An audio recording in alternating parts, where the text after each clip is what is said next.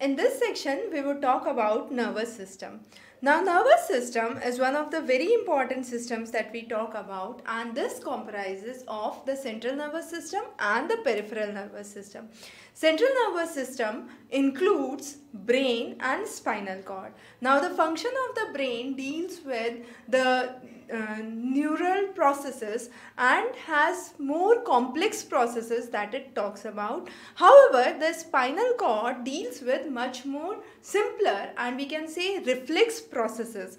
So that's a kind of summary to understand what the central nervous system is about. Now, if the nervous signals are not sent from the central nervous system to the peripheries of the body, then definitely the sensations won't be there. So what's very important is to have a peripheral nervous system which connects to this central nervous system. So with the central nervous system, we also have a peripheral nervous system which connects the extremities of the body, through which you can have the sensation. This peripheral nervous system again is subdivided into two sections. You have the somatic nervous system and the autonomic nervous system. Somatic means voluntary. That means unless and until I want, my hand won't move. So that's totally under my control, or that's totally in my control, and this is what is known as somatic or voluntary.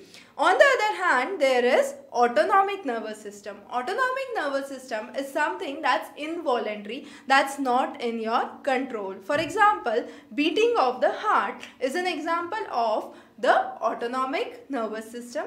Now, since we have understood the two divisions of the peripheral nervous system, let's talk about one more interesting categorization, and that's the various types of the autonomic nervous system.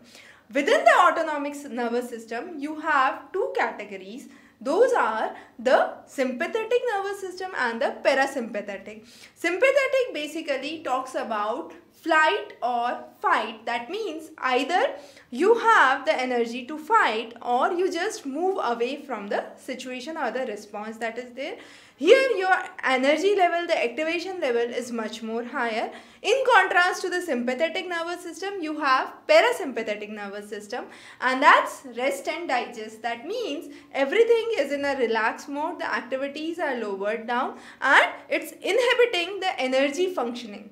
So that's how you can understand it. So now a quick recap of the nervous system. You have the nervous system classified as central nervous system and peripheral nervous system. Central nervous system subdivided as brain and the spinal cord. Brain looks after the main neural and the complex processing. Spinal cord looks after the simpler tasks like reflex actions. On the other hand, you have the peripheral nervous system subdivided into somatic and autonomic nervous system. Somatic is voluntary, autonomic is involuntary. Autonomic is further subdivided into sympathetic and parasympathetic nervous system. Sympathetic means fight and flight response. However, parasympathetic talks about the rest and digest. So this was a quick summary to understand the nervous system. We'll be bringing many more lectures for you, so stay tuned. Have a wonderful day ahead.